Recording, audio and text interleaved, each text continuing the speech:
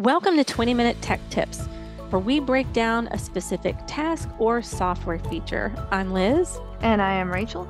And in this episode, we are talking about how to search for mail in Gmail. We're talking about using Google's Gmail standard view online with JAWS.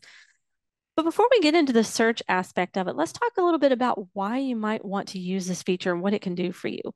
I know I use it all the time when I'm looking for specific emails. Rachel, if you send me an email, I'm might want to filter it even further with using the subject, words that are in the email, or maybe even attachments. So, I think we use this feature in no matter what email we're using, we use this feature in a number of different ways. And so I thought we could just talk about a few of those.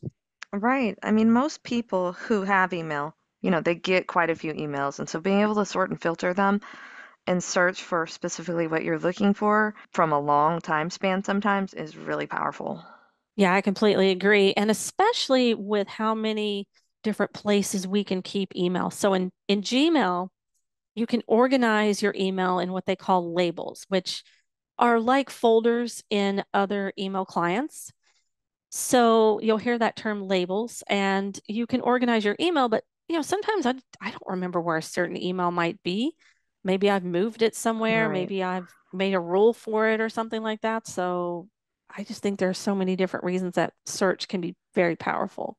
So we're here in Gmail now. I want to also start by just saying that if you are new to Gmail in standard view, or if you would like a refresher, you can stream or download our parts 1 and 2 Gmail training that we did several months ago from our webinars on demand page. And you can do that by going to freedomscientific.com/webinars. And you can locate that webinar and stream or download it in either MP4 or MP3 formats.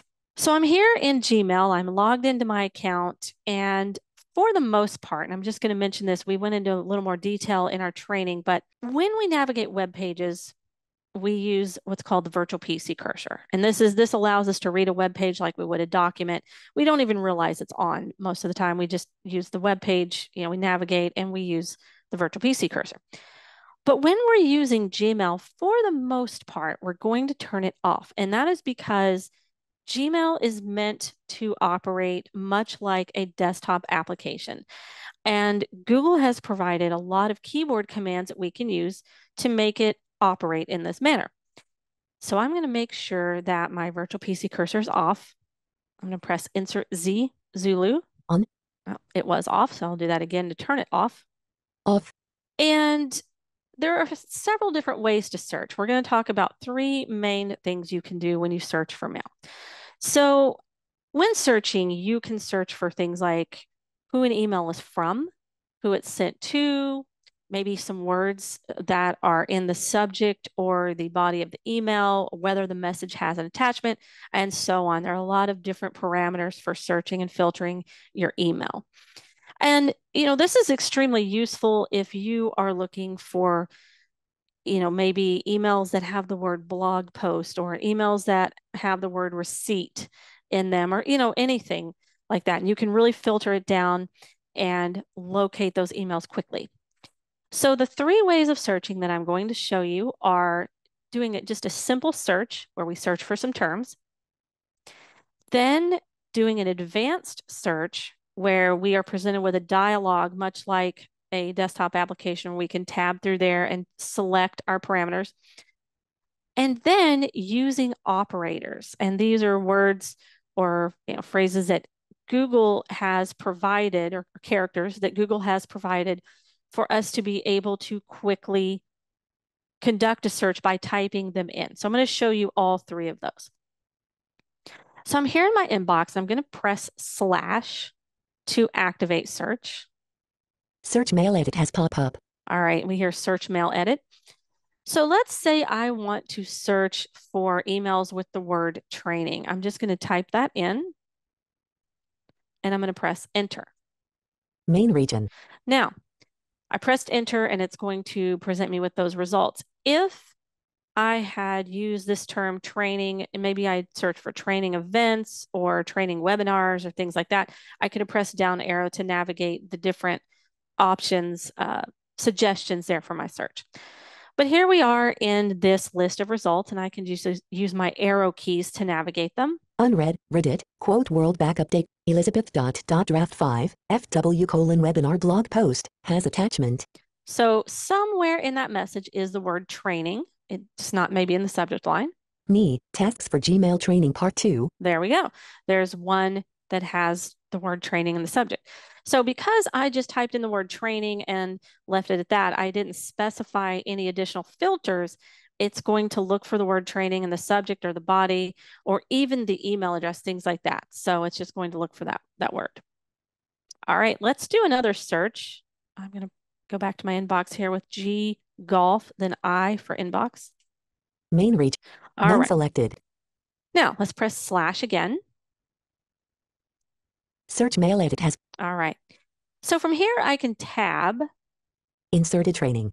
And it went ahead and inserted training because that's what I just typed. We'll get rid of that here in just a minute, but I'm going to tab again. Search refinement toolbar extended select list box. Not selected has attachment. So here we have a toolbar with a few options here, like has attachment. I can down arrow to go through these. Not selected last 7 days. 2 emails sent in the last 7 days or received. Not selected from me. 3 of 3. Or from me. I'm going to press escape. I don't want to search by any of those filters right now. Inbox. So I'm going to tab. Banner region. Search region. Advanced search options button. All right. So we have an advanced search options button. I'm going to activate that by pressing space. Search region. Inbox left paren 65 right paren dash strainer 100 at gmail.com dash gmail document. From edit. Blank. All right. So it read me my account that I'm in here and it said from blank. It said from edit. So this is the dialogue that I was talking about where we can now use this to select our filters. And the first option we have here is from edit. So I know that I have been sent email from, I believe the email address was Vispero Trainer, but I'm just going to type the word Vispero because maybe I don't remember exactly what it was. So I'm just going to type Vispero. Not selected Visperatrainer at gmail.com Visperatrainer at gmail.com. 1 of 1. All right, it said 1 of 1. If there were multiple options there, I could down arrow through them. I'm going to press enter to select this email address. From edit, Visperatrainer at gmail.com. All right, so it did filter now. It's going to filter from this email address. So I'm going to press tab. To edit, blank. So this is useful because, you know, when we think of to, we think, well, of course the email was sent to me, but maybe the email was sent to a group that you are a member of. So if I was a member of, you know, maybe we had a group called the Sparrow Training or something like that, I could filter it even more by typing that in here so that it would only show me mail from this sender to the group, not specifically to me. Or you could just type in your email address here if you wanted it to show you, or you could type the word me, because that's how Google usually does that. If you just want it to show you mail that was sent directly to you. So I'm going to tab. Subject edit, blank. Here I could type in words that might be in the subject. I'll tab again. Has the words edit, training. Has the words. Now it has training from our search before. I'm going to go ahead and backspace that out. G blank. Let's tab again. Doesn't have edit, blank. Doesn't have. So here's how this works. If we went back to that previous field and we typed the word trainer, we had just left training in that field, maybe I want to filter out anything that mentions webinars. So here I could type in the words or the word webinars. So it would filter out any message that had the word webinars. It wouldn't show me that message.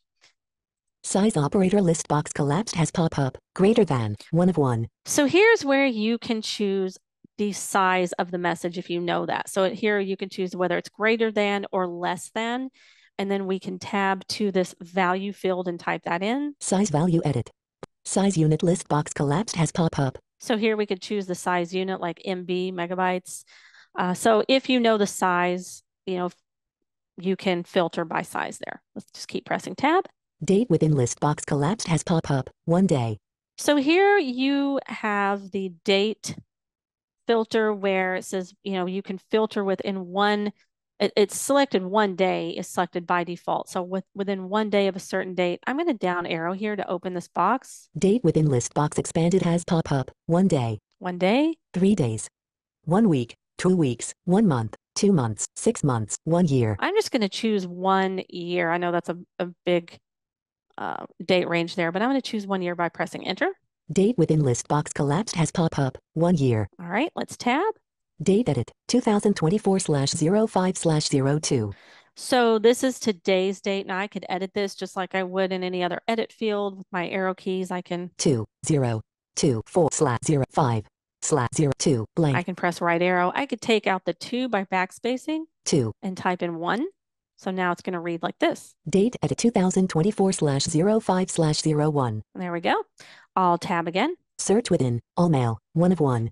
So this is where you get to choose what label or labels. This is going to choose all mail. So that could be useful if I don't know where something is. I don't know what label it's in. Or if I do, I can press down arrow. All mail, 2 of 17. And I can down arrow through my options. Inbox, start, sent mail, drafts. Or I can press I for inbox, for example, first letter navigation here. Inbox. And I can enter. Inbox, 2 of 17. All right, I can tab. Has attachment checkbox not checked. I could press space here to check this if I wanted to search for messages that have attachments from the sender that we typed in earlier. Don't include chats checkbox not checked. Don't include chats. So if I had chats with this sender and I don't want to include them, I could press space here to check that. Search mail button. And here we can search. So I'm just going to press space to activate the search. Search results strainer100@gmail.com-gmail document. Main region, 8 columns and 2 rows. Trainer, test attachment, has attachment, 12/28/23. So now we have our list of results. We can navigate with our arrow keys. Trainer, me too, test attachment. And there we have it. So that's how you can search using the dialogue and really navigate through those filters and refine that search. Main region. All right. Now let's briefly talk about operators. So I'm going to show you how to get to a list of operators, how to read more about them. How do you even know which ones you can use? We're going to talk about that in just a minute, but I just want to show you how you can use these. They're very powerful and they are quick. So I'm going to press / to activate the search again, or navigate over here to search. Search mail edit has pop up. And I can use an operator. For example, I type / now I can type from : and an email address, or I could type to : and an email address, subject : and a word or phrase, things like that. So I'm just going to type from : and I'll type Vespero. From : Vespero trainer@gmail.com. And I'll press enter. Main region, 8 columns and 3 rows. Elizabeth draft 5, FW : Elizabeth Whitaker, test message, 12/28/23. And there we go. So now it's going to list all the results. So those operators really do make it, fast. And you can actually use multiple operators within the same search. So you could say, from : no spaces, you type in the email address, and then you can, space and have another operator there. You could say subject : or something like that.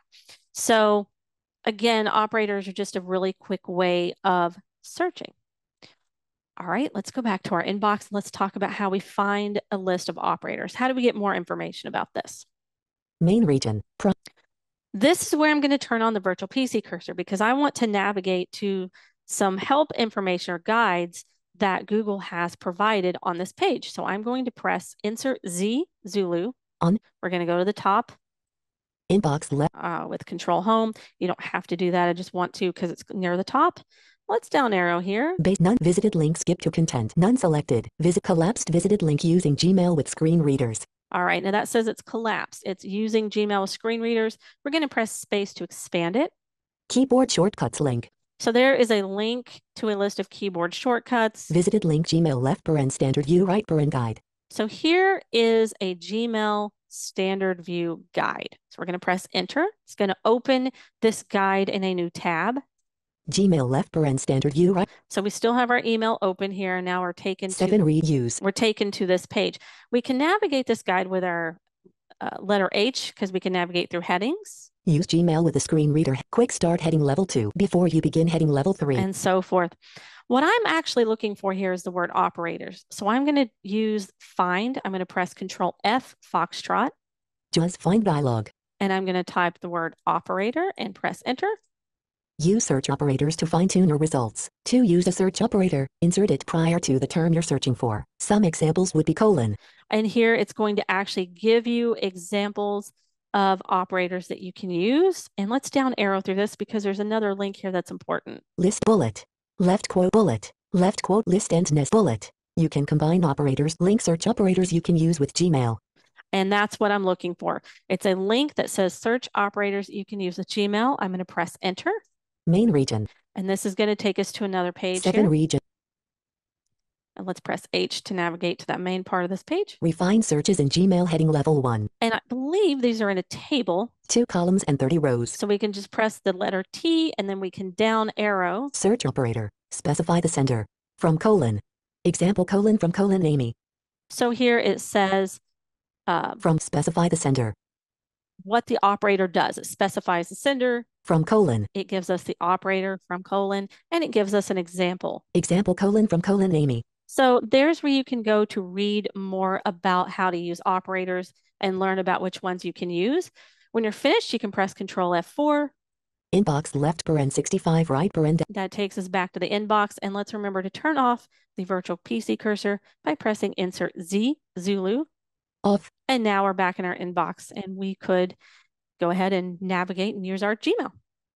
So that is how you can search for mail in Gmail with JAWS.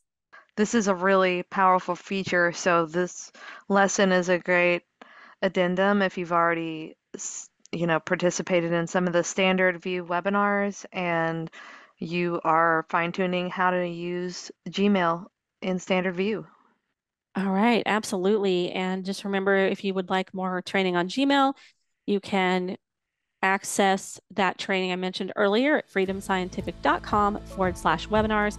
And we will be providing additional Gmail training in the weeks and months to come. Thank you for joining us for 20-minute tech tips. We'll see you next month.